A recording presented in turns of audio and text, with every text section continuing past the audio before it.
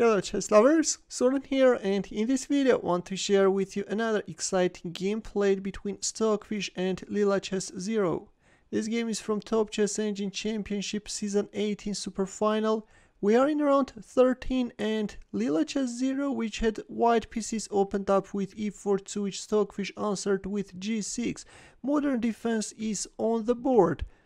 Bc4 Nf6, Qe2 Nc6 and e5. White is choosing a very sharp line which involves a queen sacrifice.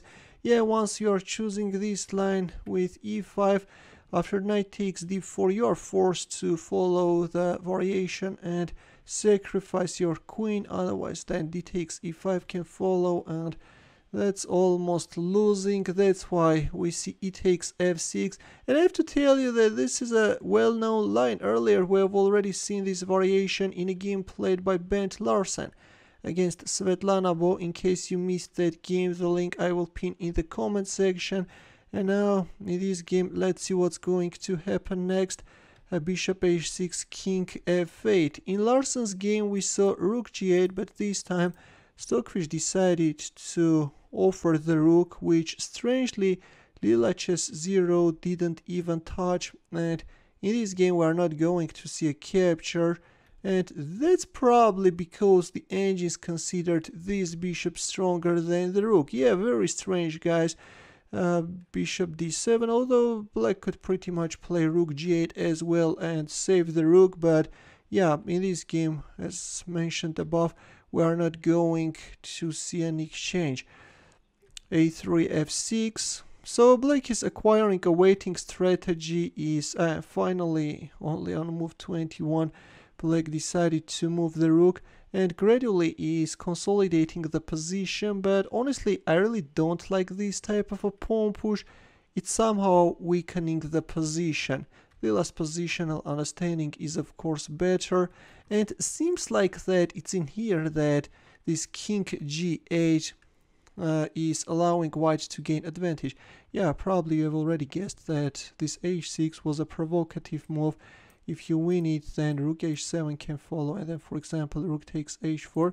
That's why white played rook e2, and instead of a move like for example king h7, which could keep these pawns stronger, we have king g8, and after king g8 actually we see a huge change in evaluation, and now gradually white is starting to gain advantage, and yeah, and that's due to the attacking chance, you know. There we have it, white is starting a ferocious attack. h5, trying to break into pieces black's defensive shield, open up the king side and target black king. Still, if I'm not mistaken, up to this point, black didn't even make a move with his queen, right? And meanwhile, white minor pieces are getting very active and are starting to create problems for black. The g file is open, and also this, I really like this knight on f5, the bishop, and all this of course gives white a huge compensation. At this point you're going to lose this rook. That's why black decided to play rook takes g7 and still not touch this pawn on g7 because it's a defensive shield. Of course, you have a pawn on, you have a passed pawn on h2, but realizing it, going for a pawn promotion seems impossible. The h1 square is successfully guarded, and meanwhile white is intensifying the pressure. After queen f3 we see a very interesting bishop takes h2 move. White is sacrificing the knight. Rook f1, queen takes f1. The idea of giving up, of sacrificing the knight, was that now, for example, if queen c5, then e takes f5 can follow, and there is no way to stop white's aggression. These pawns are really very strong, the rooks are good, the bishops as well, and yeah, in this case there is no way to survive.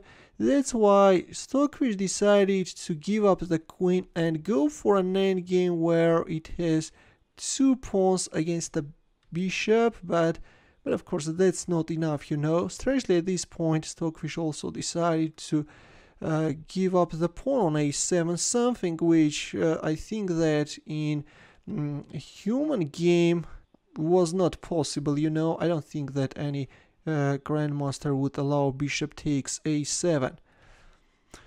Okay, let's see what's going to happen next. So white is stopping any c5 moves, and meanwhile Leela is also giving up the a pawn. Yeah, this is strange, guys. This is strange, and in some cases explaining why this happens. Why are they throwing away their pawns as if they're nothing? It's difficult. Bishop h3. Yeah, let's go for bishop h3 and e3 rook check. So black also gave up the e pawn, right? All this is very strange, and already, yeah, victory is just a matter of moves. And at this point on move 66, white won by adjudication. This is a top chess engine rule, and the judges stopped the game. The rest is very easy, even for humans, and of course for engines. Realizing an advantage in these type of positions is just a matter of time and electricity. So this is it, dear chess lovers. This was an interesting game. We saw an early queen sacrifice on move 7, and then with a very nice piece play and an attack, Leela chess 0 prevailed over brute force Stockfish. Feel free to share this game with your friends as well, and in the end let's also solve a simple chess puzzle where the task is to win with the white pieces. As usual, we'll wait for your answer in the comment section. Thanks for watching. We'll see you in my next video.